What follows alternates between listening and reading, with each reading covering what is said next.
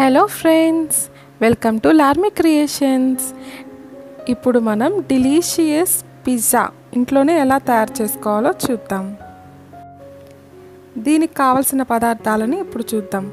నేను 1 కప్ మైదా పిండిని తీసుకుంటున్నానండి. ఇంకో 1 కప్ ఆటా పిండి అంటే గోధుమ పిండిని తీసుకుంటున్నాను. లేదంటే 2 కప్పులు మైదా పిండితోనే చేసుకోవచ్చు. మైదా పిండి ఇష్టం లేని వాళ్ళు 2 కప్స్ ఆటా పిండితో కూడా చేసుకోవచ్చు. ఇప్పుడు దీంట్లో 1 స్పూన్ సాల్ట్ని యాడ్ చేస్తున్నాను. 1/2 స్పూన్ బేకింగ్ సోడా యాడ్ చేస్తున్నాను. ఇంకొక బేకింగ్ పౌడర్ని ఒక స్పూన్ వరకు యాడ్ చేసుకుంటున్నాను. మనం ఇందులో ఈస్ట్ అనేది యూస్ చేయడం లేదు కాబట్టి బేకింగ్ సోడా, బేకింగ్ పౌడర్ అనేవి కంపల్సరీగా యూస్ చేసుకోవాలి. టేస్ట్ కోసం నేను 1 స్పూన్ షుగర్ని కూడా యూస్ చేస్తున్నాను ఇక్కడ. సో ఇవన్నీ వేసుకున్న తర్వాత ఫ్రెష్ కర్డ్ని తీసుకోవాలి.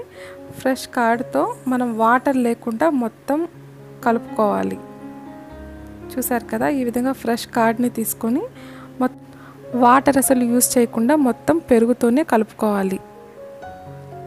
ఈ పిండిని చపాతీ పిండిలాగా కొంచెం గట్టిగా కలుపుకోకుండా కొంచెం మెత్తగా కలుపుకోవాలి. మెత్తగా కలుపుకున్న తర్వాత 1 స్పూన్ ఆయిల్ని అందులో పైన వేసుకొని మొత్తం అంతా బాగా అద్దుకొని దాన్ని మూత వేసుకొని ఒక బౌల్లో పెట్టుకొని ఒక 4 to 5 అవర్స్ వరకు అలాగే ఉంచి పెట్టుకోవాలి. పిజ్జా చేయాలంటే మెయిన్ పిజ్జా సాస్ కావాలండి. ఇప్పుడు మనం పిజ్జా సాస్ ఎలా తయారు చేసుకోవాలో చూసేద్దాం. ఇది నేను రెడీమేడ్గా చేసేస్తున్నాను. అందుకని ఒక 2 స్పూన్స్ టమాటా కచప్ని దీంట్లో వేసుకుంటున్నాను. తర్వాత 1 స్పూన్ రెడ్ చిల్లీ సాస్ని అందులో వేసుకుంటున్నాను.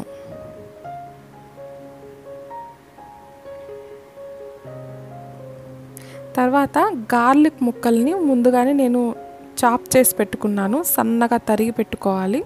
దీన్ని అందులో వేసేసుకుంటున్నాను. తర్వాత పిజ్జా సీజనింగ్ అని ఉంటుందండి. ఇది మార్కెట్లో దొరుకుతుంది. నేను దీన్ని యూస్ చేస్తున్నాను.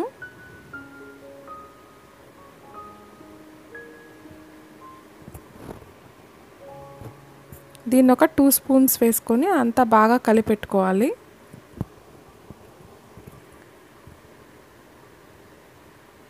సో మనకిప్పుడు పిజ్జా సాస్ అనేది రెడీ అయిపోయింది.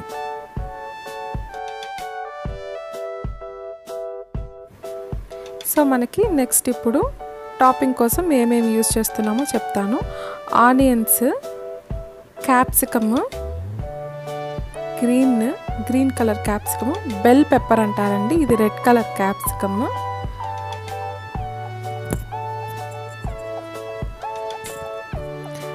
స్వీట్ కార్న్ అని ఉడకపెట్టుకొని పెట్టుకోవాలి ముందుగానే. ఇంకా మనం ముందుగా రెడీ చేసి చీజ్ స్లైసెస్ యూస్ చేస్తున్నాను నేను. ఇవన్నీ మనకి పిజ్జా టాపింగ్ కోసం కావాలి. ఈ పిజ్జా టాపింగ్ కోసం వీటన్నింటినీ కొంచెం పెద్ద పెద్ద ముక్కలుగా ఒకే సైజులో ఉండేటట్టు కట్ చేసి పెట్టుకోవాలి. అప్పుడే మనకి డెకరేషన్కి బాగుంటుంది. ఇప్పుడు మనం ముందుగా రెడీ చేసి పెట్టుకున్నాం కదండి పిజ్జా కోసం పిజ్జా డాట్ పిండిని, ఇప్పుడు ఇది 2 పిజ్జాలుగా చేయొచ్చు. ఇప్పుడు ఇందులో సగం తీసుకొని నేను దాన్ని ఒక పిజ్జా లాగా చేస్తున్నాను. ఫస్ట్ ఒక ప్లేట్ తీసుకొని ఆ ప్లేట్లో ఆయిల్ వేసి ఫుల్గా అప్లై చేయాలి. ఆయిల్ అంతా. ఈ ఆయిల్ ఎందుకు అప్లై చేస్తున్నామంటే అది కింద అతుక్కోపోకుండా మనం ఆయిల్ అనేది అప్లై చేస్తున్నాం. ఇలా చేస్తే పిజ్జా అనేది ప్లేట్కి అతుక్కోపోకుండా ఉంటుంది. సో నెక్స్ట్ ఇప్పుడు రెడీ చేసుకున్న పిజ్జాని చూపించిన విధంగా ఒత్తుకోవాలి. ఈ సైడ్స్ అనేవి కొంచెం ఎక్కువగా ఉండేటట్టు చూసుకోవాలి. అప్పుడే మనం లోపల వేసిన టాపింగ్స్ అంతా బయటకు పోకుండా ఉంటుంది.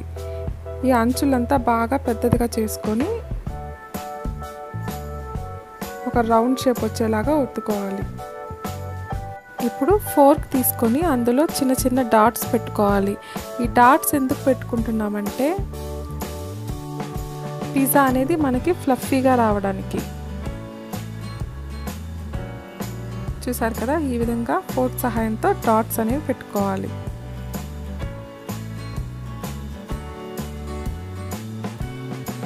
ఇప్పుడు మనం ముందుగా రెడీ చేసి పెట్టుకున్న పిజ్జా సాస్ని అందులో అంతా వేసి అప్లై చేసుకోవాలి.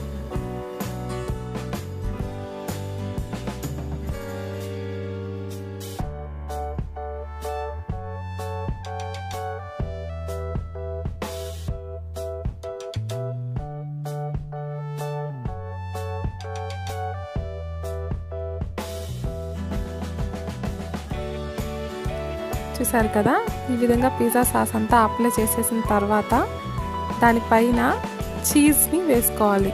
మామూలుగా అయితే చీజ్ ఫ్లేక్స్ని ఎక్కువ యూస్ చేస్తారు, కానీ నా దగ్గర చీజ్ స్లైసెస్ ఉన్నాయి కాబట్టి నేను దాన్నే వేస్తున్నాను. ఇలా చీజ్ స్లైసెస్ని చిన్న చిన్న ముక్కలుగా చేసుకొని అందులో వేసుకుంటున్నాను. మీ దగ్గర చీజ్ కానుంటే దాన్ని బాగా తరిగి చీజ్ ఫ్లేక్స్ లాగా వేసుకోవచ్చు. ఇప్పుడు పైన టాపింగ్స్ అనేవి పెట్టుకోవాలి. ఈ టాపింగ్స్ అనేవి మనకి నచ్చినట్టుగా డెకరేట్ చేసుకోవచ్చు.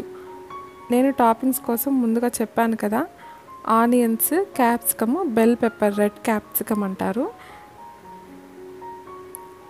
అండ్ స్వీట్ కార్న్, వీటిని యూస్ చేస్తున్నాను. మన ఇంట్లో ఓవెన్ లేకపోయినా, ఈస్ట్ లేకపోయినా ఈ పిజ్జాని మనం తయారు చేసుకోవచ్చు. చూసారు కదా, ఇందులో నేను ఈస్ట్ అనేది యూస్ చేయలేదు, అయినా నాకు చాలా టేస్టీగానే వచ్చిందండి.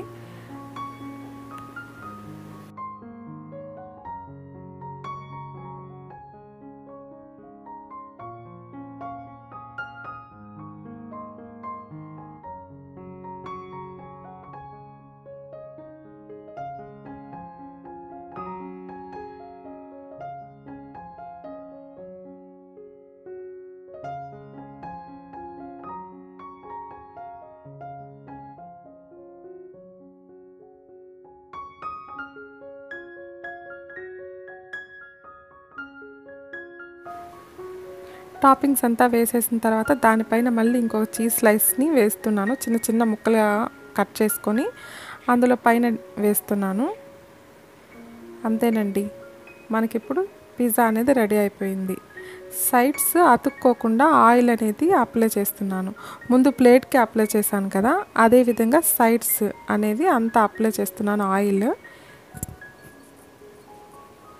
ఇప్పుడు చపాతీ చేసుకునే పెనం బాగా హీట్ ఎక్కనిచ్చి ఆ హీట్ ఎక్కిన పెనం మీద దీన్ని పెట్టి దానిపైన ఒక మూత పెట్టేసి ఒక 10 minutes వదిలేస్తున్నాను. చూసారు కదా, డిలీషియస్ పిజ్జా చాలా టేస్టీగా ఉందండి. మనకి ఇంట్లోనే మనమే తయారు చేసుకోవచ్చు. మీకు ఈ వీడియో నచ్చినట్లయితే లైక్ చేసి సబ్స్క్రైబ్ చేయండి. పక్కనే ఉన్న బెల్ ఐకాన్ని క్లిక్ చేసి ఆల్ అనే ఆప్షన్ని సెలెక్ట్ చేసుకోండి.